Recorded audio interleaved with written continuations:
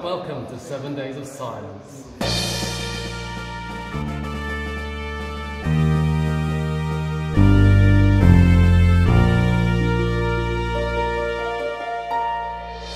Starting off the news this week, the US-New Zealand company Rocket Lab have successfully caught an orbital booster with a helicopter. Well, caught it and then dropped it. SpaceX is currently the only company to reuse orbital rocket boosters on a routine basis, so seeing a new and very creative approach to the problem of rocket reusability is fantastic. Rocket Lab's booster was carrying 34 satellites to orbit before it began its journey back to Earth, where its heat shielding hopefully protected it from any damage and it was slowed down by a parachute. The helicopter then hooked onto this parachute, but after the pilots felt it was too unstable, to be on the safe side they jettisoned it for a splashdown in the ocean. Rocket Lab boss Peter Beck lauded the event as a success nonetheless, saying that 99% of what they wanted to achieve was achieved.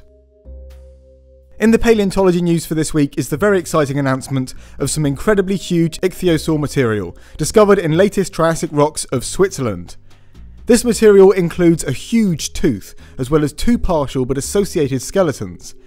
Interestingly, these are now the youngest records of giant ichthyosaurs in the Triassic period, showing that exceptional body size in these animals persisted to the end of the period. The study finds that the younger of the two specimens may have reached a comparable size to the 21-metre-long Shastasaurus, while the slightly older and smaller skeleton could have got to a similar size as Shonisaurus, at perhaps 15 metres long. The discovery of the giant tooth also shows that these massive Triassic ichthyosaurs were not at all toothless, with some clearly retaining their dentition. Also in the news this week is the interesting description of a new genus and species of sabre-toothed cat, named Taowu liui.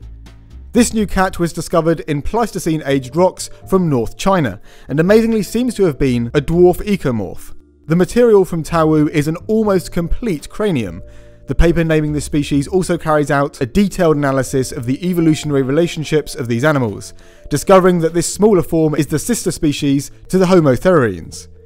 Essentially, there's a very nice new phylogeny of saber-toothed cats, as well as a detailed reconstruction of the paleobiogeographic history of the group. Well, that's it for...